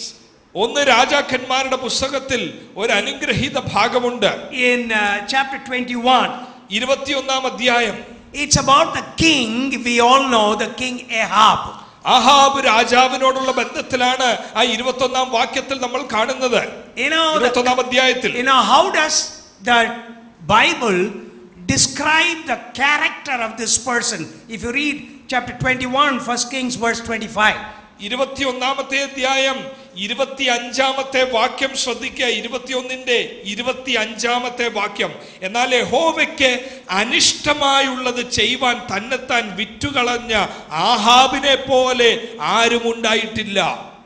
And verse 26. 26-ാമത്തെ വാക്യത്തിൽ യഹോവ ഇസ്രായേൽ മക്കളുടെ മുമ്പിൽ നിന്ന് നീക്കിക്കളഞ്ഞ അമോര്യർ ചെയ്തതുപോലെ ഒക്കെയും അവൻ വിഗ്രഹങ്ങളെ ചെന്ന് സേവിച്ച് മഹാമ്ലേച്ഛത പ്രവർത്തിച്ചു. Look at the kind of a person that we are looking at here in this place. Ahab എങ്ങനെ ഒരു വ്യക്തിയായിരുന്നുവെന്ന് ആ 25-26 വാക്യത്തിൽ വരച്ചു കാണിക്കുന്നു. He sold himself out to sin and wickedness. അവൻ അവരെ തന്നെ വിറ്റുകളഞ്ഞവൻ എന്ന് 25-ാം വാക്യത്തിൽ വായിക്കുന്നു. God sent Isaiah to pronounce God's judgment upon him. യെശയ്യാ പ്രവാചകൻ നിമിത്തം അവന് നേരെ ന്യായവിധി പറയുവാൻ വിടുന്ന സംഭവം നമ്മൾ വായിച്ചിട്ടുണ്ടല്ലോ. Isaiah had just pronounced God's judgment upon him. ദൈവത്തിന്റെ ന്യായവിധി യെശയ്യാ പ്രവാചകൻ ആഹാബിന് നേരെ വിളിച്ചു പറഞ്ഞു. And Isaiah is going back. യെശയ്യാ പ്രവാചകൻ പറഞ്ഞിട്ട് തിരിച്ചു പോകുമ്പോൾ, now this Ahab, possibly there is something left in his heart as an Israelite. ആഹാബിന്റെ ഹൃദയത്തിൽ എന്തോ ഇസ്രായേലിനോട് ബന്ധത്തിൽ ഒരു അംശം ബാക്കി കിടപ്പുണ്ട്. What he did, whose husband was he, right? I think we know the wife better than the husband. Who is that? Jezebel, the most wicked person. How she guided him. ഇസബേലിന്റെ ആ ഒരു മാർഗനിർദ്ദേശത്തിൽ ആഹാബ് വരുന്നതിനെ കുറിച്ച് നമ്മൾ വായിച്ചിട്ടുണ്ടല്ലോ. And when he heard the judgment from the word of God, എന്നാൽ ഇങ്ങനെയുള്ള ഒരു മനുഷ്യൻ ന്യായ വിധിയെ കുറിച്ച് കേട്ടപ്പോൾ, it says he tore his clothes and put on the sackcloth and went into confession. അവൻ വസ്ത്രം കീറി അനുതപിക്കുന്ന ഒരു അവസ്ഥ നമ്മൾ വായിക്കുന്നു. Just now God pronounced judgment, don't forget that. ദൈവം ന്യായവിധി വിളിച്ചു പറഞ്ഞിരുന്നു. Just now God said this person had sold out himself to wickedness. 25-ാം വാക്യത്തിൽ വായിച്ച പോലെ ഇവൻ അനിഷ്ടമായുള്ളത് ചെയ്യുവാൻ വിറ്റുകളഞ്ഞുവെന്ന് ദൈവം ഇവനെ നോക്കി പറയുന്നു. See what verse 29 is saying. 29-ാം വാക്യം ശ്രദ്ധിക്കുക. That is God's response. ദൈവത്തിന്റെ പ്രതികരണം എപ്രകാരമാണെന്ന് 29-ാം വാക്യം നോക്കുക. ആഹാബ് എന്റെ മുമ്പാകെ തന്നെത്താൻ താഴ്ത്തിയത് കണ്ടുവോ? അവൻ എന്റെ മുമ്പാകെ തന്നെത്താൻ. Have you seen this Isaiah humbling himself before me? കണ്ടോ ആഹാബ് എന്റെ മുമ്പിൽ വിറയ്ക്കുന്ന അനുഭവം നിങ്ങൾ കണ്ടോ? Just now God was angry with this man. 2 വാക്യങ്ങൾക്ക് മുമ്പ് ദൈവം ന്യായവിധിയുടെ ദൂത് പറയുന്നു. Most wicked person that you can see in Israel. ഏറ്റവും അതിനിർദൂഷമായ നിർക്കർഷമായ ഒരു അനുഭവം. God's heart changed just a minute like that. ദൈവത്തിന്റെ ഹൃദയം ഈ അനുതപിക്കുന്നവനോടുള്ള ബന്ധത്തിൽ മാറുന്നത് നമ്മൾ കണ്ടോ 29-ാം വാക്യത്തിൽ. The moment he confessed, എപ്പോൾ അനുതാപം ഉണ്ടാകുന്നു, God is mighty. Hallelujah. ശക്തിമാനായി ക്ഷമിക്കുന്നവനായി പ്രത്യക്ഷപ്പെടും. That's what God expects from us. അതാണ് ദൈവം നമ്മളിൽ നിന്ന് പ്രതീക്ഷിക്കുന്നത്. God's salvation is his purpose in our life. ദൈവത്തിന്റെ രക്ഷ എന്നുള്ളത് നമ്മളോടുള്ള ബന്ധത്തിൽ ദൈവത്തിന്റെ ഉദ്ദേശമാണ്. God does not want anyone to perish. ആരും നശിച്ചു പോകുവാൻ ദൈവത്തിന് ഇഷ്ടമില്ല. God doesn't want me to die in my wickedness. ഇവിടെ ഇരിക്കുന്ന ആരും പാപ സ്വഭാവത്തിൽ നശിക്കുവാൻ, അങ്ങനെ മരിക്കുവാൻ ദൈവത്തിന് ഇഷ്ടമില്ല. God wants me to be his child. ദൈവത്തിന്റെ മകനായി മകളായി അനുദിനം ക്രിസ്തു സ്വഭാവത്തോട് അനുരൂപരായി ജീവിപ്പാനാ ദൈവത്തിന് ഇഷ്ടം. God wants me to enjoy all the blessing of his presence in my life. ദൈവത്തിന്റെ സാമീപ്യമായി ആ ദൈവത്തിന്റെ എല്ലാ നല്ല അനുഭവങ്ങളും രുചിച്ചറിയുന്നവരായി നമ്മൾ മാറണമെന്നാ ദൈവത്തിന്റെ ഇഷ്ടം. I cannot experience this unless I come and surrender and depend upon this God. ഈ ദൈവത്തിന്റെ സകല നല്ല അനുഭവങ്ങളെയും അനുഭവിക്കണമെങ്കിൽ അനുതാപത്തോട് മാത്രമേ ദൈവത്തിന്റെ ഈ കൃപകളെ നമ്മുടെ ജീവിതത്തിൽ രുചിച്ചറിയുവാൻ നമുക്ക് കഴിയൂ. I have to personally depend upon him. വ്യക്തിപരമായി ഒരു അനുതാപവും ആശ്രയവും നമ്മൾക്കുണ്ട്. I always say faith is very, very personal. ഞാൻ എപ്പോഴും പറയാറുണ്ട്, വിശ്വാസം എന്നുള്ളത് വ്യക്തിപരമായ ഒരു കാര്യമാണ്. It is me and my God. ഞാനും ദൈവവും തമ്മിലുള്ള ഒരു ബന്ധം. I cannot evaluate your faith in God. നമുക്ക് വേറൊരാളുടെ വിശ്വാസത്തെ നോക്കി അതിന് മാർക്കിടാൻ സാധിക്കില്ല. It is me and my God. ഇത് നമ്മളും ദൈവവുമായി ദൈവമായിട്ടുള്ള ഒരു ബന്ധമാണ് വിശ്വാസം. How you keep your relationship with this God. ദൈവവും നമ്മളുമായിട്ടുള്ള ബന്ധം എങ്ങനെയാണോ താലോലിച്ച് മുമ്പോട്ട് പോകുന്ന അവിടെ വിശ്വാസത്തെ കുറിച്ച് അറിയാൻ. God wants you to know him and come have close relationship with him. ദൈവത്തെ കുറിച്ച് കൂടുതലായി അറിഞ്ഞ് വ്യക്തിപരമായ ബന്ധങ്ങളുടെ ആഴങ്ങളിൽ വരുവാൻ ഇന്ന് പകലും ദൈവം നമ്മളോട് I'll just finish one more point. ഒരു കാര്യം കൂടെ പറഞ്ഞിട്ട് ഞാൻ ഇരുപ്പാൻ താല്പര്യപ്പെടുകയാണ്. Whenever I say finally people are happy, എപ്പോൾ അവസാനമാണെന്ന് ഞാൻ പറയുമ്പോൾ എല്ലാവരുടെയും മുഖത്ത് സന്തോഷം വരുന്നതായി. Sometimes I have to tell them this is the last point. ചിലപ്പോഴൊക്കെ ഇതിന്റെ അവസാന പോയിന്റ് എന്ന് പറയുമ്പോൾ ആൾക്കാരുടെ മുഖത്ത് സന്തോഷം ഞാൻ കണ്ടിട്ടുണ്ട്. I cannot go without telling you the last point. പക്ഷേ ഇതൂടെ പറയാതെ പോകാൻ ഒക്കത്തില്ല. I know the time is going. സമയം കഴിയുന്നുവെങ്കിലും അവസാനത്തെ ഒരു കാര്യം കൂടി പറയാം. Look at 36:15 Job. 36-ാമത്തെ അധ്യായം 15-ാമത്തെ വാക്യം ഇയ്യോബിന്റെ പുസ്തകം. And there we 36:22. I'm sorry. 36ന്റെ 22-ാമത്തെ വാക്യം. Because God is exalted in his power, who is a teacher like him?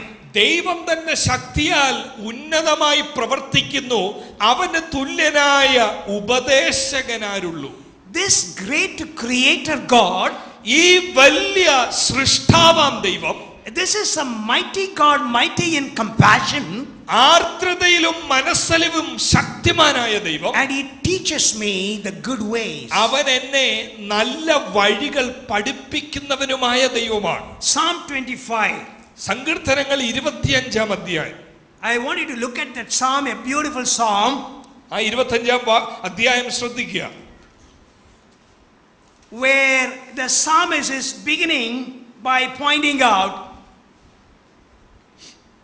in verse 8, 8-ാമത്തെ വാക്യം ശ്രദ്ധിക്കുക. Our God is a good and upright. Our God is good and upright. ഇപ്രകാരം 8-ാം വാക്യത്തിൽ വായിക്കുന്ന യഹോവ നല്ലവനും നേരുള്ളവനുമാകുന്നു. Because our God is good and upright, he teaches us. ദൈവം നല്ലവനും നേരുള്ളവനും ആകൊണ്ട് നമ്മളെ ഉപദേശിക്കുന്നു. There are 3 different kinds of instructions God gives. 3 വിവിധ തരത്തിലുള്ള ഉപദേശങ്ങൾ ദൈവം നമുക്ക് നൽകുന്നതായി കാണുന്നു. 3 different groups of people need 3 different kinds of instruction. 3 വിവിധ തരത്തിലുള്ള ആളുകൾക്ക് 3 വിവിധ തരത്തിലുള്ള ഉപദേശങ്ങൾ നൽകുന്നു. And in verse 8 in Psalm 25 you read, God instructs sinners. ആ 8-ാമത്തെ വാക്യത്തിൽ ആദ്യത്തെ ഒരു ഗ്രൂപ്പ് കാണുന്നു, അതുകൊണ്ട് അവൻ പാപികളെ നേർവഴി കാണിക്കുന്നു. Now what he does with the sinners is instructing him, if you want to enjoy the blessings of God, you have to change your wicked ways. പാപികളോടുള്ള ബന്ധത്തിൽ ദൈവത്തിന്റെ നല്ല അനുഭവങ്ങൾ അവർക്ക് അവരുടെ സ്വന്തമായി വരണമെങ്കിൽ അവരായിരിക്കുന്ന വഴികളിൽ നിന്ന് മാനസാന്തരം പെട്ട് നേർവഴി വരുവാൻ ദൈവം അവരെ ബുദ്ധി ഉപദേശിച്ചു. Verse 9 you will find 9-ാമത്തെ വാക്യത്തിൽ സൗമ്യതയുള്ളവരെ, 8-ാമത്തെ വാക്യത്തിൽ കാണുന്നു പാപികളെ, 9-ാം വാക്യത്തിൽ സൗമ്യതയുള്ളവരെ അവൻ leads the humble in justice. സൗമ്യതയുള്ളവരെ അവൻ ന്യായത്തിൽ നടത്തുന്നു എന്ന് കാണുന്നു. He leads in the sense of he guides the humble people. സൗമ്യതയുള്ളവരെ ദൈവം ഉപദേശിച്ച് പാതകളിൽ നടക്കുന്നു. Who are the humble people? ആരാണ് ഈ സൗമ്യതയുള്ളവർ? Humble people are those who depend upon God. ആരാണ് സൗമ്യതയുള്ളവരെന്ന് ചോദിച്ചാൽ ബൈബിളിന്റെ നിർവചനത്തിൽ ദൈവത്തെ ആശ്രയിക്കുന്നവരാണ് സൗമ്യതയുള്ളവർ. And therefore he guides them, he leads them. ഇങ്ങനെ ദൈവത്തിൽ ആശ്രയിക്കുന്നവരെ ദൈവം ബുദ്ധി ഉപദേശിച്ച് നടത്തുന്നു. And the third that he is talking about is that in verse 12, 12-ാമത്തെ വാക്യത്തിൽ ശ്രദ്ധിക്കുക. 3-ാമത്തെ ഒരു ഗ്രൂപ്പ് ആളുകൾ, those who fear God. യഹോവ ഭക്തിയുള്ളവർ. He instructs them the way that they have to choose in their life. യഹോവ ഭക്തരായവർ തെരഞ്ഞെടുക്കേണ്ടുന്ന വഴി താൻ അവനെ കാണിച്ചു കൊടുക്കുന്നു എന്ന്. Sinners, he tells them what to do so that they can come and live a life with God. എട്ടാമത്തെ വാക്യത്തിൽ പാപികളോടുള്ള ബന്ധത്തിൽ മാനസാന്തരപ്പെട്ട് അനുദപിച്ച് ദൈവ വഴിയിൽ വരാനുള്ള ഉപദേശം. The people who are humble and dependent upon God, he tells them which way to go. ഒൻപതാമത്തെ വാക്യത്തിൽ സൗമ്യതയുള്ളവരോടുള്ള ബന്ധത്തിൽ ഏത് വഴി തിരഞ്ഞെടുക്കണമെന്ന് ദൈവം അവരെ ഉപദേശിക്കുന്നു. Those who fear God, ദൈവത്തെ ഭയപ്പെടുന്നവർ. 12ാം വാക്യം. means those who trust him, believe him, depend upon him. ദൈവത്തെ ആശ്രയിക്കുന്നവർ, ദൈവത്തെ മാത്രം മുന്നിൽ കണ്ട് ജീവിക്കുന്നവർ, യഹോവ ഭക്തിയുള്ളവർ. When you are in a crossroad, God helps you to decide which way to choose. അങ്ങനെ യഹോവ ഭക്തിയുള്ളവർ ജീവിതത്തിന്റെ പ്രത്യേക സാഹചര്യങ്ങളിൽ പല വഴികൾ മുമ്പിൽ നിൽക്കുമ്പോൾ ഏത് വഴി തിരഞ്ഞെടുക്കണമെന്ന് അറിയാതിരിക്കുമ്പോൾ 12ാം വാക്യത്തിൽ അവൻ തിരഞ്ഞെടുക്കേണ്ടുന്ന വഴി യഹോവ ഭക്തനെ ദൈവം, ശക്തനായ ദൈവം കാണിച്ചു കൊടുക്കുന്നു. Many of us have that problem in our life. ഇങ്ങനെ ഇവിടെ ഇരിക്കുന്ന പലർക്കും അങ്ങനെയുള്ള അനുഭവങ്ങൾ ഉണ്ടായിട്ടുണ്ടാകുമല്ലോ. Which way to choose? ഏത് വഴിയാ തിരഞ്ഞെടുക്കേണ്ടത്? There are so many things that is before me. പല രീതിയിലുള്ള ഓപ്ഷൻസ് മുമ്പിലുണ്ട്. How to make my decision? എങ്ങനെ തീരുമാനം എടുക്കണമെന്ന് അറിയുന്നില്ല. And if you fear God or depend upon him or believe and trust him, എന്നാൽ ഇന്ന് പകൽ വിളിച്ചു പറയട്ടെ, അങ്ങനെയുള്ള മുഖത്ത് നിൽക്കുന്ന ആരെങ്കിലും ഇതിന്റെ നടുവിൽ ഉണ്ടെങ്കിൽ, യഹോവ ഭക്തിയുള്ളവനാണെങ്കിൽ the Spirit of God will guide you. പരിശുദ്ധാത്മാവ്, നമ്മുടെ ഉള്ളിൽ താമസിക്കുന്ന പരിശുദ്ധാത്മാവ് കറക്റ്റായ വഴികളിൽ The Spirit of God is our counselor. നമ്മളെ കൗൺസിലറായി പ്രവർത്തിക്കുന്ന പരിശുദ്ധാത്മാവ്. Our God is not somewhere up above. എവിടെയോ ദൂരത്തിരുന്ന് നിയമങ്ങൾ നൽകുന്ന ഒരു ദൈവം മാത്രമല്ല ഇത്. This God is living in us through his Spirit. നമ്മുടെ ഉള്ളിൽ താമസിക്കുന്ന, തന്റെ ആത്മാവിനാൽ ഉള്ളിൽ വസിക്കുന്നു. We who have received the Spirit of God in us, ആത്മാവിനെ ഉള്ളിൽ കിട്ടിയവർക്ക് we are guided by the Spirit of God. ഉള്ളിലിരിക്കുന്ന ആത്മാവ് നമ്മളെ നടത്തുന്നവനുമാണ്. This is our God. ഇതാണ് നമ്മുടെ ദൈവം. This is the knowledge God wants us to have. ഇങ്ങനെ ഒരു അറിവ് ദൈവത്തെ കുറിച്ച് നമ്മൾക്ക് ഉണ്ടാകണം. This is the God God wants us to call upon. ഇങ്ങനെ ഒരു ദൈവത്തെയാണ് നമ്മൾ ആരാധിക്കുവാൻ കൈകൾ പൊക്കുന്നത്. Not just for my food and my clothing. ആവശ്യത്തിന്റെ നടുവിൽ മാത്രം വിളിക്കുന്ന ഒരു അനുഭവമായി മാത്രമല്ല. Now God gives us all. എല്ലാം ആവശ്യമുള്ളത് നമുക്ക് തരുന്നു ദൈവം. But God wants us to relate ourselves to him. എന്നാൽ ഒരാവശ്യം ഇല്ലെങ്കിലും ഏതിന്റെ നടുവിലും സൃഷ്ടിതാവായി ദൈവത്തെ ആരാധിക്കുവാനുള്ള ഒരു ബുദ്ധിമുട്ട്. എന്നെ ഉണ്ടാക്കിയ സൃഷ്ടിതാവ്, He is my creator. എന്നെ ഉണ്ടാക്കിയവൻ, He died for me. എനിക്ക് വേണ്ടി നടത്തുവാൻ He lives in me. എന്റെ ഉള്ളിൽ താമസിക്കുന്ന I am his child. ആ ദൈവത്തിന്റെ സന്തതിയാണ് ഞാൻ. എന്റെ പിതാവാണ് ഈ ശക്തനായ ദൈവം. I can call upon him, Abba Father. ഇന്ന് പകലും ഈ ഹോളിനകത്തിരുന്ന് ഈ വലിയ സൃഷ്ടിതാവിനെ പിതാവെന്ന് വിളിക്കുവാനുള്ള ഒരു വലിയ പുത്രത്വത്തിന്റെ അവകാശം നൽകിയിരിക്കുന്നു. Hallelujah. That's the God we have. Praise the Lord. ഇങ്ങനെ ഒരു ദൈവമാണ് നമുക്ക് അനുകൂലമായുള്ളത്. May the Lord bless you. ദൈവം നമ്മളെ എല്ലാവരെയും ഈ വചനത്താൽ സമൃദ്ധിയായി അനുഗ്രഹിക്കുമാറാകട്ടെ.